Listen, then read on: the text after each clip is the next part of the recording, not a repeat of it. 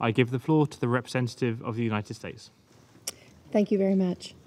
Thank you, Special Envoy Griffiths and Assistant Secretary General Mueller, for your briefing and for the admirable work your teams continue to do. The United States welcomes the signing of the Riyadh Agreement between the Republic of Yemen government and the Southern Transitional Council.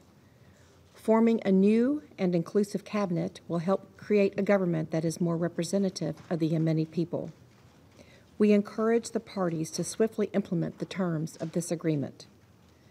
The return of the government of Yemen to its temporary capital in Aden and the reintegration of forces in the south under government control are important steps on the path to a broader political settlement. Saudi Arabia's laudable work and the Yemeni parties has produced vital progress.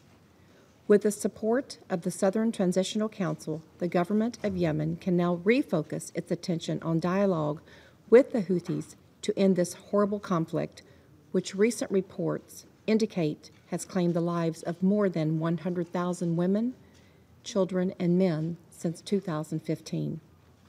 We welcome Special Envoy Griffiths' announcement today of progress that will enable fuel ships to enter Hodeidah.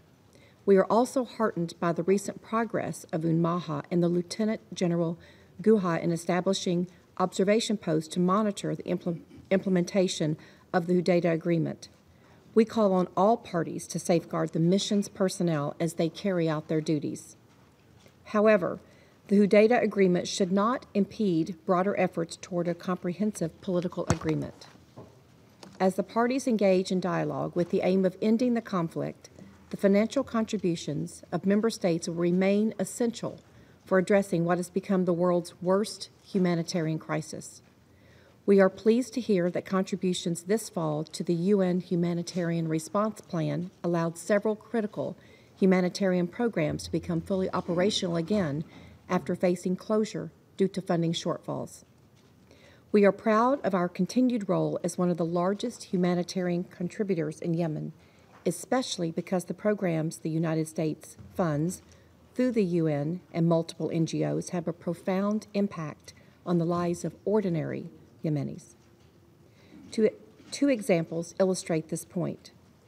Recently, one of our implementing partners treated more than 16,000 people for communicable and non-communicable diseases. And in the second instance, this humanitarian partner improved access to safe drinking water for 24,000 people. It is these kinds of faithful efforts that provide desperately needed resources for thousands of vulnerable Yemenis. We are increasingly concerned, however, about limitations placed on humanitarian access in northern Yemen. In order to do their vital work, humanitarian organizations must be allowed to operate freely and independently in a manner that reflects principles of humanity, independence, neutrality, and impartiality. Recent developments in Yemen are encouraging, and we hope they will lead to further de-escalation throughout the country. This will, of course, aid Special Envoy Griffiths and his team's efforts to invigorate the political process. But even more importantly, it will begin to clear a path for dignity to the return of the people of Yemen, a path we hope will widen in the coming weeks and months. Thank you. I thank the representative of the United States for her statements.